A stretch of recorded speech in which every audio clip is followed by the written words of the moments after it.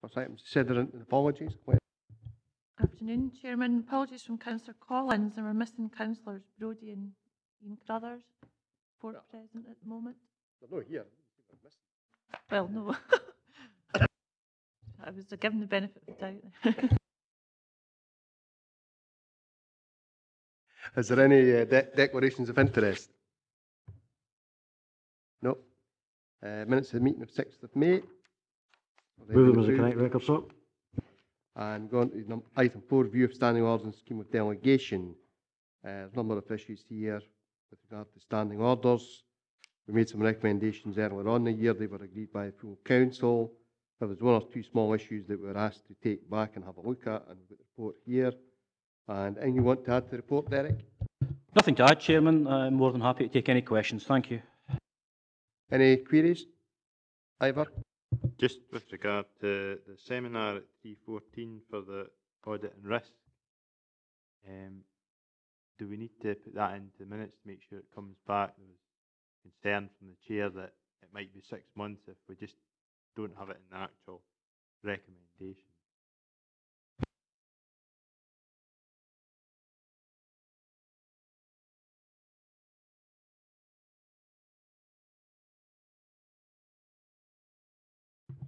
Certainly more than happy to go with members' preference, but I'm certainly clear that there's a seminar scheduled for the 2nd of December at the conclusion of the next Audit and Risk Management Committee, and it will then be following that seminar that the recommendations come forward to the next meeting of the Audit and Risk, and it's a case of whether they come straight here or go straight to full council. Clearly, in the decision today, you may wish to note that you will also receive further recommendations from the Audit and Risk Management Committee in due course. Happy to incorporate that in the minute, Chairman. Happy with that, Ivor?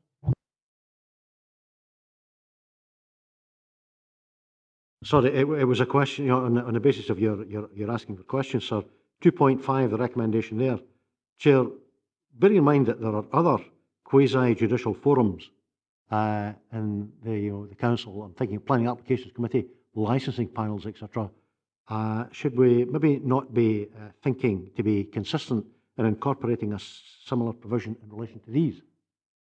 I'm flagging it up, sir. Obviously, you might wish to leave it until we come to the decision of that particular, or the consideration of that particular issue. But it seems to me there'd be consistency and logic in doing that, Chair. I would tend to agree, but I'd maybe prefer it for officers to take away and have a look. Because I think the trouble with it, that this particular one, as you well know, the employment appeals, you're sitting there for 4 or 5 hours. It's absolutely pointless. A member coming in, it happened to me actually. Meeting went on so long that I had another appointment I had to leave. There's no way I would ever have come back. But I think it's happened where somebody has come in, left, and then felt they could come back in at a later stage. But it's one of these things, if you're sitting there in judgment, there is no way you're going to leave a meeting and not hear the whole evidence. And I think that's equally true of planning, although you're talking maybe an individual application. If somebody comes in late, or somebody leaves and then comes back in during the hearing. In fairness, most members who do that do tend to abstain if it goes to a vote, but I think you're probably right, we need to enshrine that. We've got a similar situation with non-liquor licensing, which is under our control. It's a similar type of thing there where you're making a decision. So would you be happy for officers just to take a look at it? Well content with that, sir. I'm grateful to you. Thank you. Is there any further queries? Could you just say on that one, maybe another thing needs to be tidied up. When you're talking about planning there, Alistair, we have the local review bodies. Now, it is it's statute. If people don't attend a site visit, they can't take part in the rest of the process. Perhaps we need to look at extend that to the actual full planning committee. It seems to be an anomaly there, where in one part of our planning process, members must be in attendance at a site visit before they can make a decision. Yet in another one, half the committee don't turn up, yet they can take part in the decision-making process. So I think we maybe need to take a look at that one as well, the site visit scenario. It does seem to be incongruous. Thanks very much. Any other questions on the recommendations here? Ian? Apologies for lateness. Just picking up that particular point on employment appeals. Just so I'm absolutely clear, obviously I've read this, what we're agreeing to do in regards to, is it 2.5 you're talking about, or what one is it? Was it a particular recommendation you were talking about? Was it I 2.5? Does that refer to just where it's the employment appeals, where it's the appeals process against a disciplinary? It doesn't it, because sometimes we're looking at different, again, whether it's shaping again the, can't think what the proper wording is for it. It's not just disciplinary we look at, it's the other aspects of employment appeals, and that wouldn't necessarily, I wouldn't have thought would apply. I think it says that within the report. Sorry, apologies for lateness.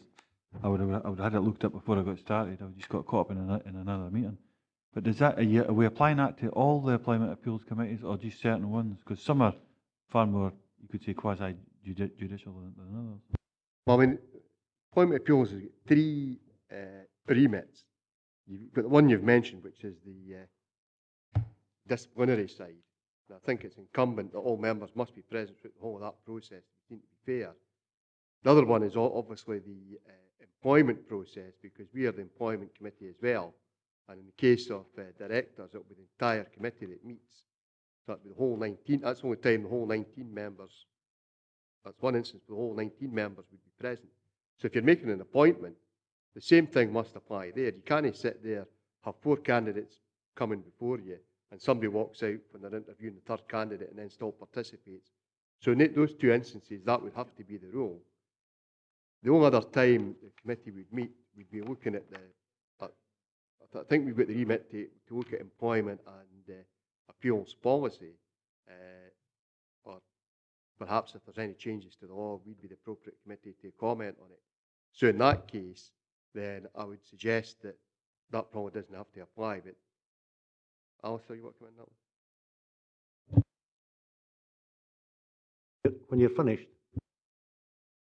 Oh, okay, you know, I think, you know, the suggestions that you made and, you know, sort of the other issues that have been brought up are eminently sensible. And apart from anything else, Chair, it does not thereupon leave us open to making policy in the hoof today.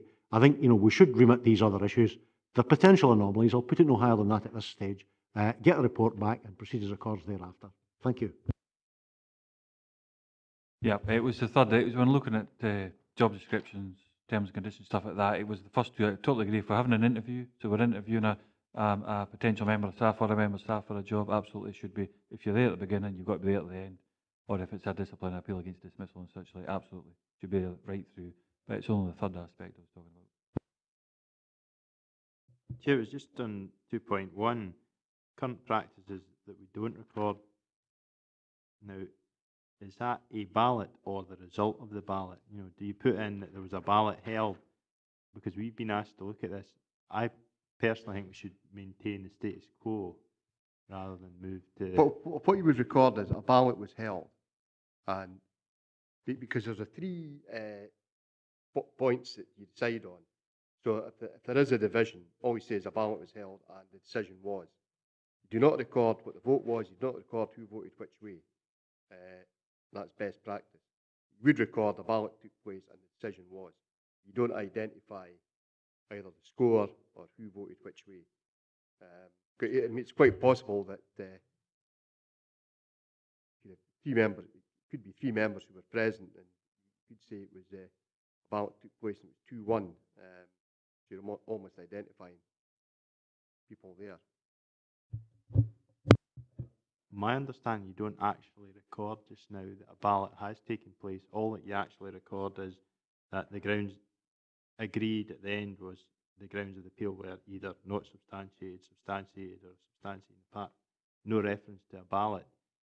Now, my understanding, that's the current practice.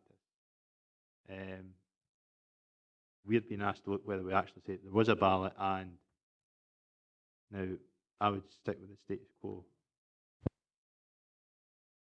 Well, it'll come as no surprise, Chair, that you know, to hear me say that I don't agree with that, because I've been one of those that, you know, have banged in this particular drum for some time. You know, we do talk often, and rightly so, about transparency, and I think at the end of the day, it does no harm, you know, to make it abundantly clear that a ballot took place, because, you know, that way, if you don't do that, you're creating the impression, you know, that the decision was unanimous. Now, maybe I've revised my judgment somewhat since the EEI committee earlier in the week, when Councillor Foster made reference to the fact that well, the Wigan Area Committee agreement was predicated on a 4-3 vote with one abstention. The blunt fact of the matter is that it doesn't matter whether it's a chairman's casting vote or whatever. The decision is the decision, and you respect it and on that basis. But I They say that when it comes to appointments or appeals, there can be no casting vote by the chairman. So the vote must be a decisive vote one way or another if you're going to appoint a director or if you're going to sack someone. You can't have a 3-3 draw and the chairman have a casting vote. So that's I mean, you've got to remember we got QC's advice on this a number of years ago. The former convener who was a minority, I think 6-1 at the committee on a certain issue. It was people from his hometown, and he wanted his dissent to be recorded, so as a vote there Kent that he was in support of what they wanted. Now, it had never been the practice before, quite rightly so. We got governance advice, wasn't content with that. We took QC's advice, and that was advice that, I mean, custom practice before that has been backed up by QC's advice that people should not identify. Because at the end of the day, if somebody wants to record their dissent, that they didn't think somebody should, that they thought certain employees should have had a wage rise, that's one thing.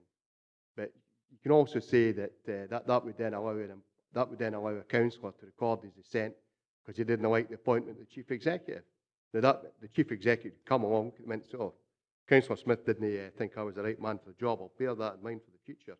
So it's also to protect the members if you think about it. Anyway, Colin? I wouldn't have a problem with having my dissent recorded. But so basically what we're just, I don't sit in the Employment Appeals Subcommittee, so forgive my ignorance on this, but when you go to a vote,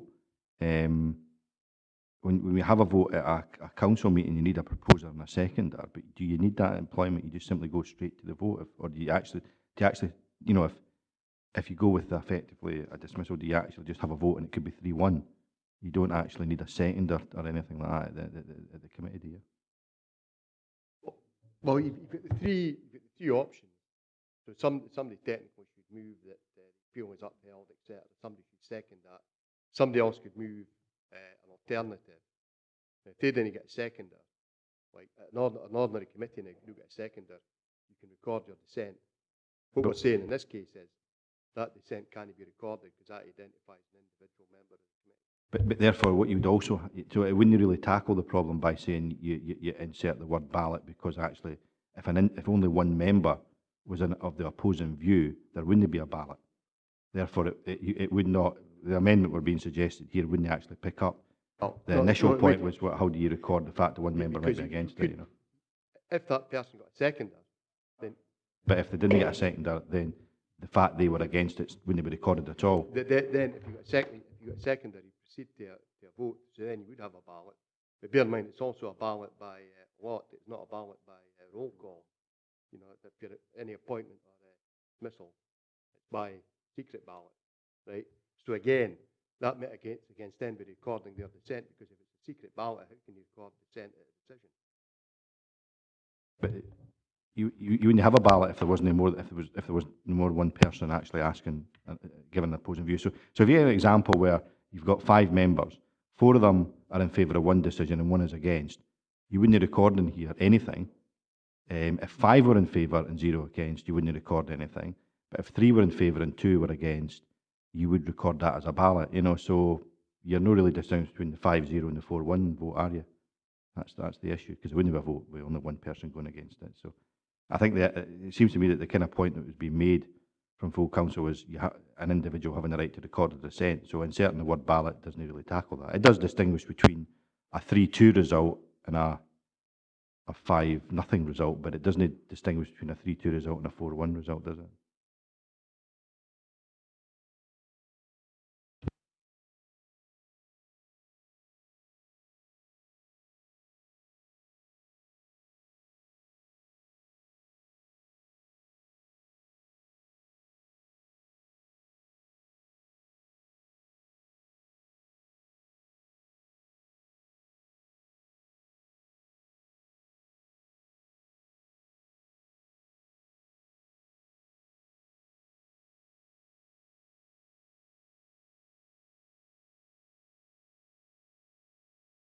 That's it in a nutshell, sir. Summed up succinctly as always. And as far as I'm concerned, I would want to see it amended, to make reference to the fact that a ballot took place and the following decision was reached.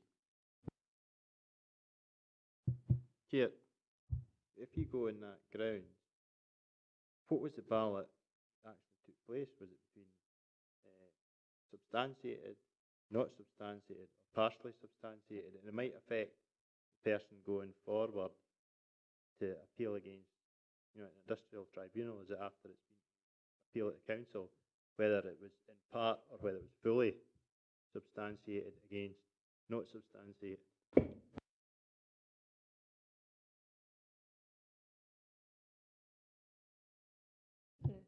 The decision, it was either the appeal was dismissed or upheld. But I've got to be honest and say, Chair, that is part of my reason that, there should be, at the end of the day, if a person, who feels aggrieved about the decision wishes to take it further, I think it's helpful and it's in the interest of natural justice that that person should know, in fact, that that decision was not taken unanimously. If there was a ballot, if there was a divergence of opinion, at the end of the day, he or she is entitled to know that, and it might, assist the individual concerned and determining whether or not they wish to take it, further to the likes of a tribunal, etc. I don't know, but it's certainly a possibility. And to me, from the point of view of principle, it's a lack of transparency if you doctor it in such a way that you're not admitting that that there was a divergence among the members. I would tend to agree with you, because when I think we go to the other side of appointments, when we appoint people, again, that's a secret ballot. You can full council, you appoint the chief executive, all 47 members present, and basically all we do then is write down the name of the person we think should be the chief executive.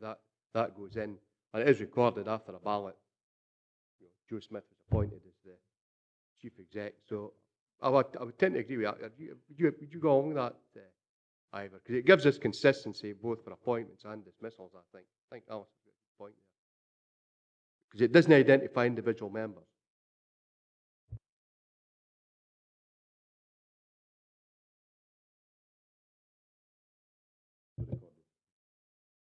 If it was a ballot, is it, say there was a ballot and the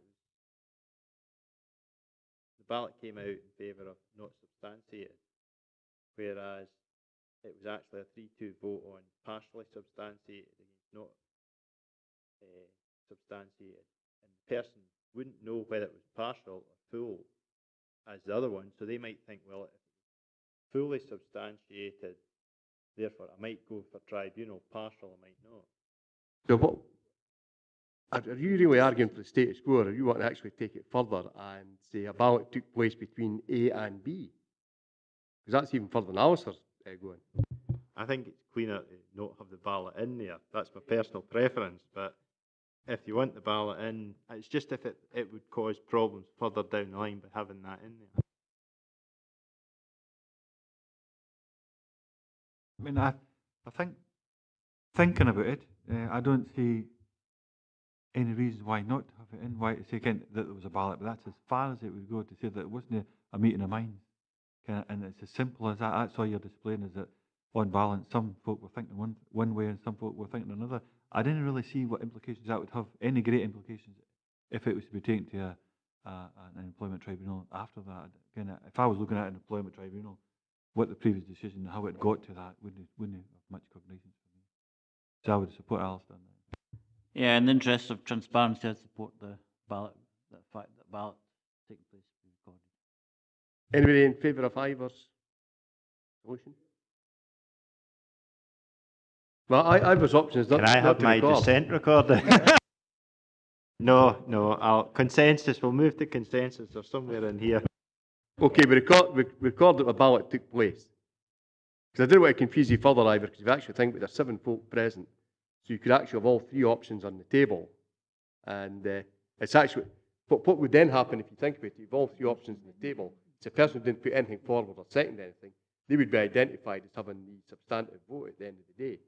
2, and the person who didn't say anything, they would have they'd make the third vote on the third option. So I'd be happy to record the ballot. Okay. Well, I think if that covers 2.1, that we recommend that there be a record that a ballot has taken place. 2.2, recommend the full council words where there is not a consensus inserted at the beginning of Standing Order 10.3.2.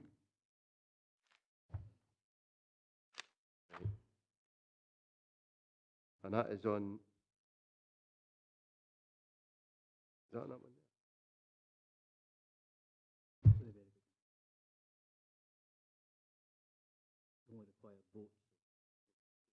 All right. That's fine. Members happy with that? 2.3, to retain the Social Work Services Subcommittee of Social Work Services, pending establishment of Health and Social Care Partnership Body. Yep. Retain the current report lines for Housing Subcommittee, pending review of the Chief Executive, the shape of the Council. Alistair? Yeah, I agree with that, sir. But what sort of timescale are we talking about in relation to this? Because I mean, this is a different situation, I would suggest, from 2.3. I think, Colin, can you remind us? Apparently there's a report coming to full council in December with the proposals on the shape of the council. So at that point we'll know effectively where House and all sit. Subject. In other words, Chair, the 18th of December. Well, that's when the implementation happens is obviously a further issue. But at the very least, by the time you get to December, you'll know where Housing's going to sit, and at that point, I think you'll be able to move quite easily and quickly after that to make a decision. We know where it sits at the moment, and there's an anomaly there. But obviously, come December, we'll have a better understanding. Well content with that, sir. Thank you.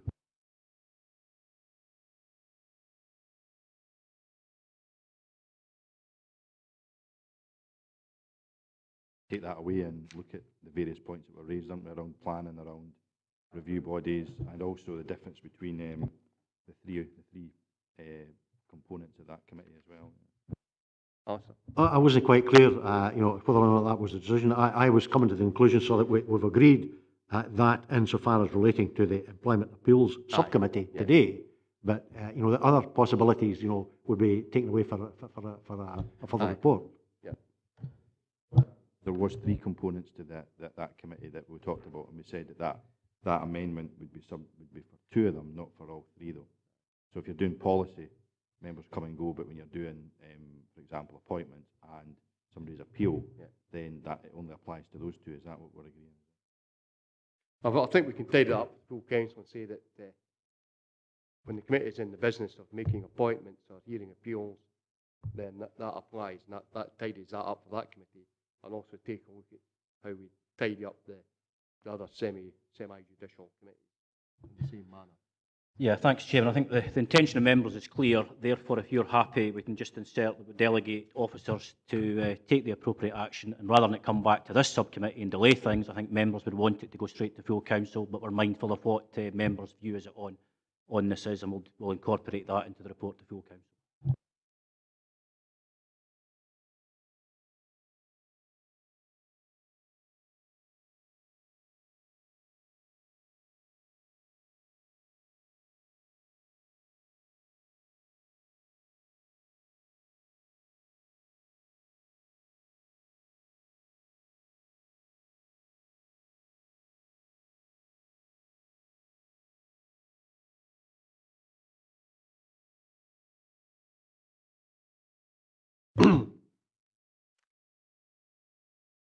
So I think I'll ask Derek maybe to say a few words on this one, if there's anything he wants to add.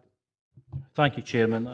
Hopefully what you've got before you today, members, is the work that you asked us to look into. I think we've been fairly clear in terms of the scheme to distinguish between decision maker and advisor. We're also giving members reaffirming the advice in terms of being careful in the role that you're performing. As we're saying also to bear in mind, declaring an interest on occasions will require you to make a judgment on whether or not you stay or leave the meeting, but we're just reminding you that that will apply particularly when in fact you're a decision maker.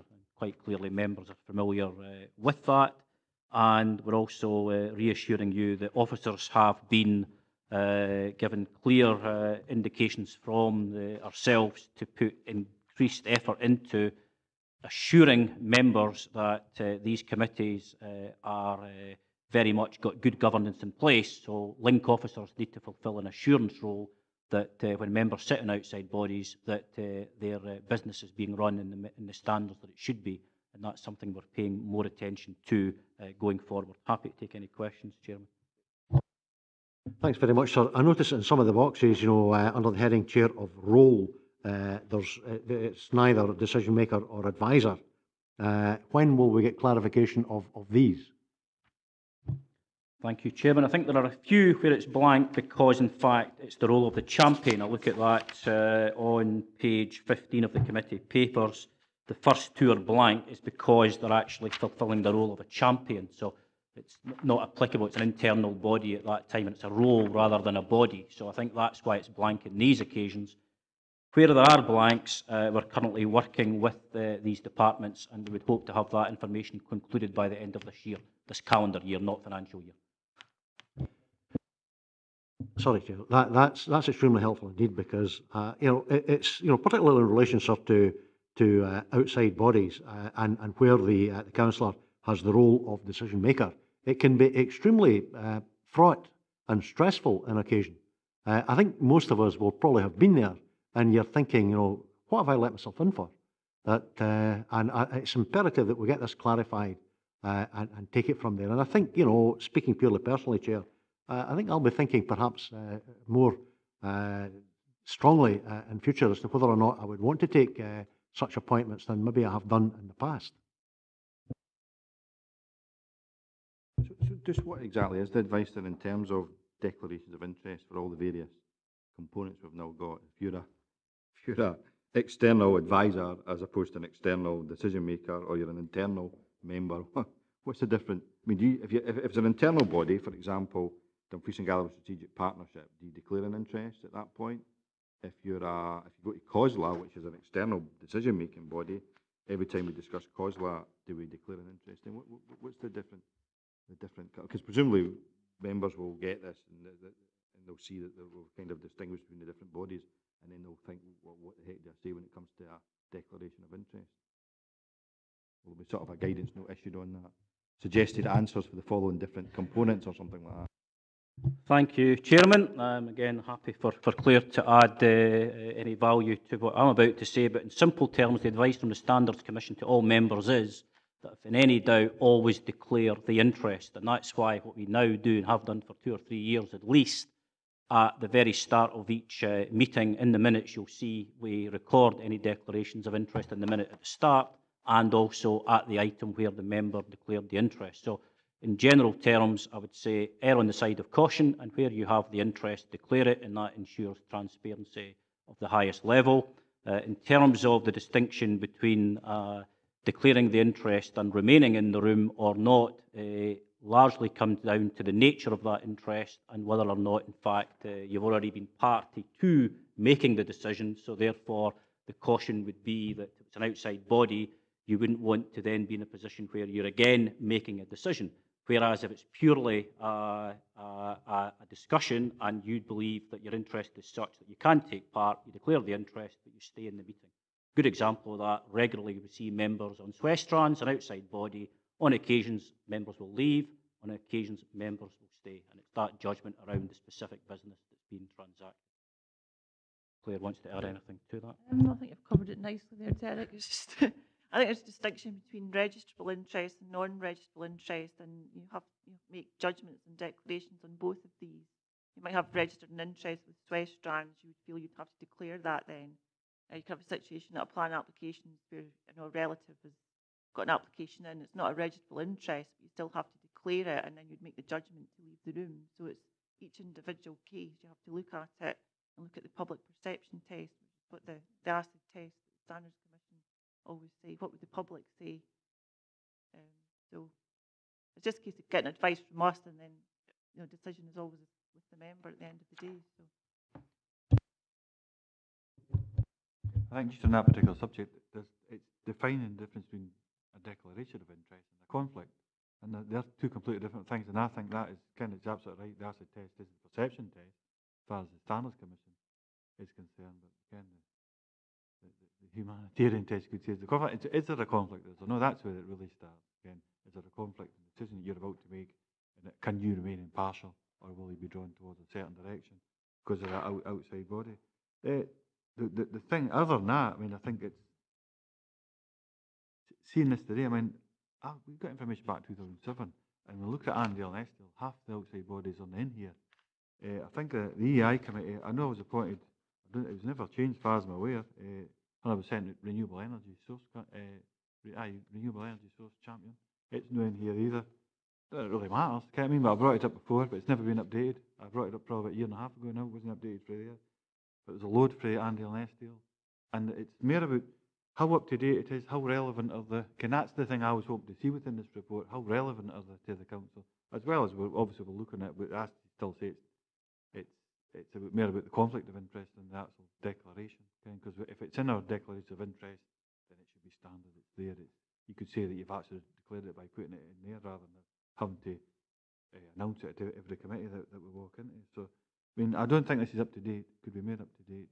I've asked for that area committee, so obviously when they get it updated, but I asked for that about a year ago, still haven't had a report back in regards to that, and there is certainly some things missing for it.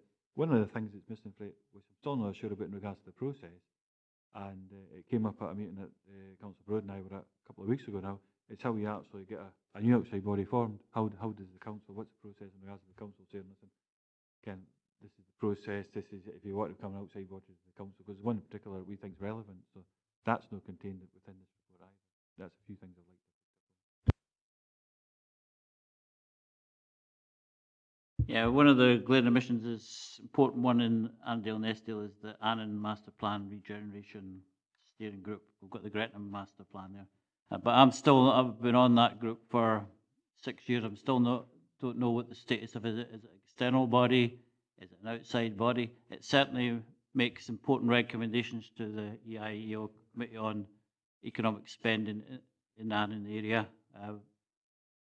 The governance is, I'm not sure about the governance, who's entitled to be a member of that group, how the chairman's elected, why meetings are held in private, which would normally not be exempt, and why commercial confidentialities are shared with some businessmen in the town and not with others. So, concerned about the governance of that one. I don't know if there's any further forward on sort of regulating that. So we've got a clear, transparent route for that group. Thank you, Chairman. Understanding, you probably see from the scheme before you, members, the gaps primarily sit within regeneration, I think. I think that's the sort of conclusion initially in this scheme here, that where there are not names assigned, either decision or advisor, and we've certainly had assurance from colleagues within that unit that will be forthcoming quickly and will update members accordingly. In terms of Councillor Carruthers' point, if there potentially being gaps, again, I can assure the member that will speak to him personally to identify what these are and clarify these with colleagues at an area level, because to give you the confidence, this document needs to be up to date and inclusive. So I can assure you that's our commitment to make sure that that's what we end up with.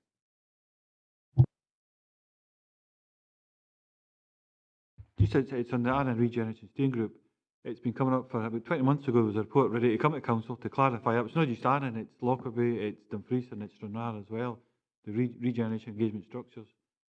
We had a liaison meeting with the Chief Executive. He says there'll be a report forthcoming. I think maybe Derek's aware of that. That'll either come to EEI Committee or full Council. I think it's EEI Committee, so maybe even Colin could be aware of that as well. But it's because it's the Annan Regeneration Steering Group has no links at all to the Council, other than that it uses a lot of its resources. And Richard picks up on a very valid point, being that there's private, confidential information being shared with certain businessmen within the Annan area, that other businessmen within the Annan area haven't got links to, haven't got access to that information. And that's quite a criticism, to say the least, but there's obviously other things as well, so that really does need to be forthcoming.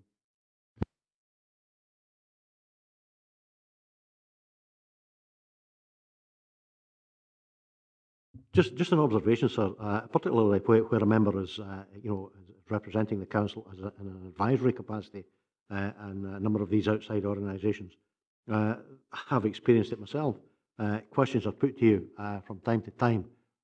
It's not just looking for advice, and the report mentions, and it's very correct that it does mention there's a danger, in members straying over the bounds or beyond the line of advisor, or advisory capacity, and finishing up in something akin to a decision-making capacity. And I think, that has got, well, I'll speak for myself, that's obviously got to be always at the forefront of your mind. All I'll say in defence of the members is that you can quite readily and quite easily get sucked into that type of situation, particularly where it's a contentious item of business which has been considered by the external organisation in question.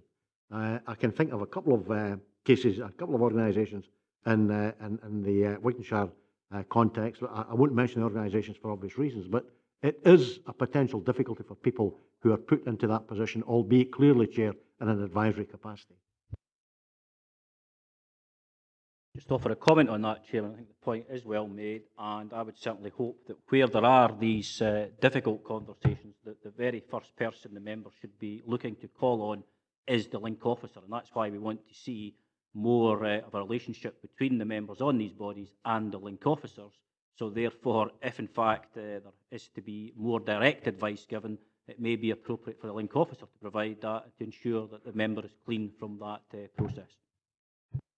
It's maybe in guidance and training for members as well, because the member is the council's appointee to that body, whether it be an advisory capacity or a decision-making capacity. And all too often what happens is folk go native and end up being the member for the body they represent rather than the member for the council that's sitting in the body. You know, so one or two members are very prone to come along to area committee meetings and start arguing for money for certain organisations, and they forget they've got a wider responsibility.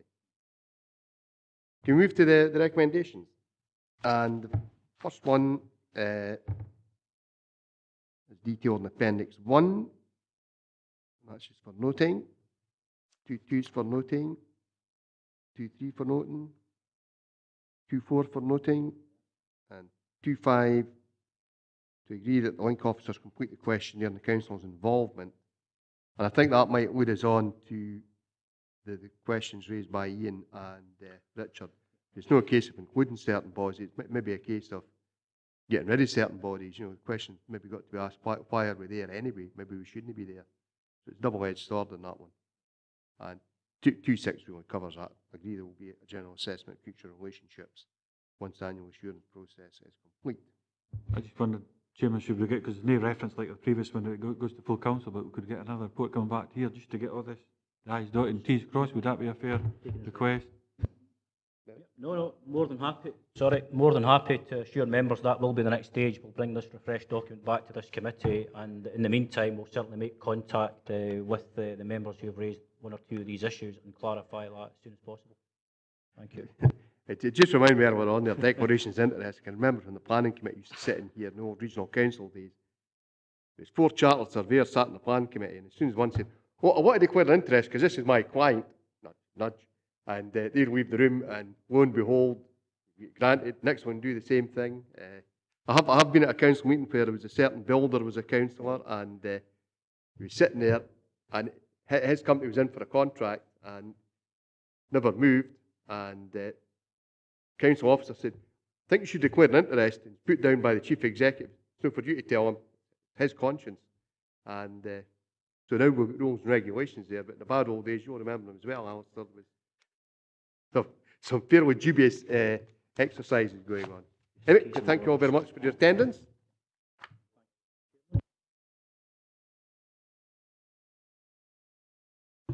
Go into the Standards Commission and you'll see the case in Borders just a month ago.